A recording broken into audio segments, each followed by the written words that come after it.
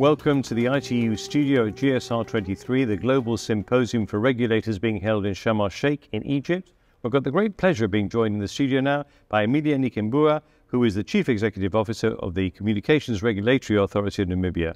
Mr. Nghikembua, welcome to the studio. Thank you very much for having me. Now, I just wanted to ask you really about, let's start off by talking about GSR-23, your presence here, why you think it's an important event, and what you hope might come from it.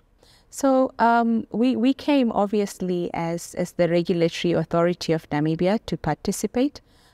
We find the GSR as a valuable initiative in that it sort of sets the tone for us regulators in terms of the guidelines that we must follow, the best approaches, but also because it creates a platform where we can share experiences with other regulators, share opportunities, share knowledge. So it's really a learning experience for us as regulators, and it gives us a great platform to be able to just reinvent ourselves and ensure that we are focusing on the right stuff. So in addition to that, we'll also be participating in the discussion on affordability of devices, which is very close to the work that we are doing, because we believe that universal connectivity is not meaningful if consumers are not able to afford the devices to enjoy the transformation that comes with ICTs. Exactly. And what are the major challenges at the moment and opportunities as well in Namibia with regards to telecommunications? So with Namibia, we currently enjoy 89% 4G coverage, which is great. But what we have realized is that out of the 2.2 million active subscribers that we have, only about 27% actually utilize data. And this is because there's a limitation both in terms of the price of data, but also the affordability of devices. So we are really exploring that as a challenge to see how we can bring both costs down if digital transformation is to become meaningful for our citizens. So many people have got devices that are very limited in terms of their data, is that right? Yes, that's particularly because of the cost of the devices. It's not affordable for many of our households, and this is why we've started working with our minister to see how we can bring down the cost of not only the data but also the devices to ensure that our citizens are able to be part of digital transformation. Absolutely. And what about youth and gender? So tell us a little bit about what the situation is with regards to young people and access to computers and to obviously to smartphones, etc. And also about the balance. Is there a gender imbalance in terms of connectivity there as well? Not so much. I think the imbalance comes in when you speak about the utilization of the technology. And this is why we currently started an initiative on digital literacy, so that we can focus particularly on young people to educate them not only how to utilize the devices, but also on the opportunities that exist within the ICT ecosystem for them.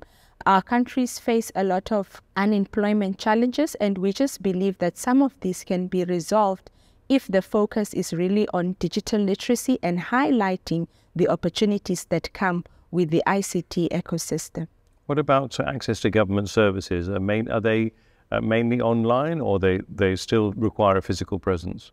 Some of them are online, like we recently just launched with our Ministry of Home Affairs, where the passports and the IDs can be applied to, and the visas, you can do those applications online.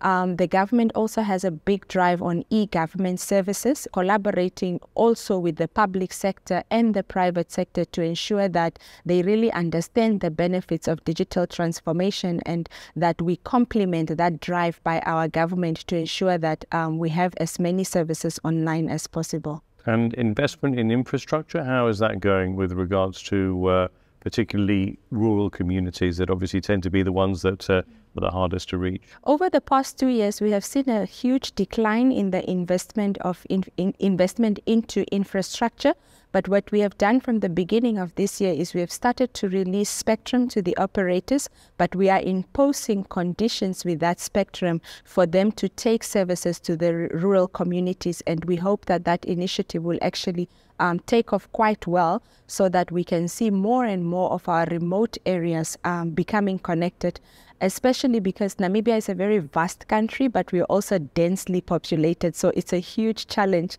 to ensure connectivity. We've also started looking at utilizing satellite to bridge some of the gaps, especially for those areas that are very remote. And we are very excited because we have entered into some agreements with satellite operators where it's the same device, but it hands over from terrestrial to satellite. And we hope that that will really assist us to bridge the gap. Looking at the future in terms of the landscape, what do you think that will look like in Namibia, let's say in 10 years' time, or what would you hope it will look like? We're actually very excited about the future, because we believe that if we're able to implement a lot of the initiatives that we're working on right now, we would see Namibia becoming a real digitized society in terms of having the right skills, but also in creating the content and the services that are required in order for Namibians to enjoy a full online experience. So we are very, very positive about the future. And we believe that if you visit us in 10 years, you'll be very amazed at the opportunities that we'll have on the ground. Well, we hope to visit you well before that, but certainly, absolutely, we wish you all the very best for the future. Emilia Nghikembua, thank you very much for joining us in the studio today, and hopefully we'll catch up with you very soon indeed. You're very welcome. Thank you so much for having me. Thank you. Thank you. Thank you. And don't forget, we've got plenty more interviews on the ITU YouTube channel, as well as our podcast channels. And for further information, go to www.itu.int. Thank you very much.